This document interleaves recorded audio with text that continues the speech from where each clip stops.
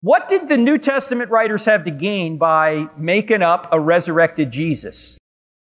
They're Jewish believers in Yahweh. They had everything to lose by saying Jesus had rose from the dead. Not everything to gain, right? They got excommunicated from the synagogue and then they got beaten, tortured, and killed. That's not a list of perks, okay? So they had everything to lose by saying Jesus rose from the dead.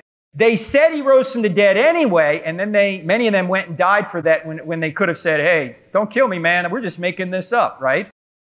So I think you don't need the non-Christian writers. I think the most persuasive people are the people who were Jews who said, we never seen anything like this. We didn't think a man could claim to be God. We didn't think somebody could rise from the dead, and now we do, and we're willing to die for it.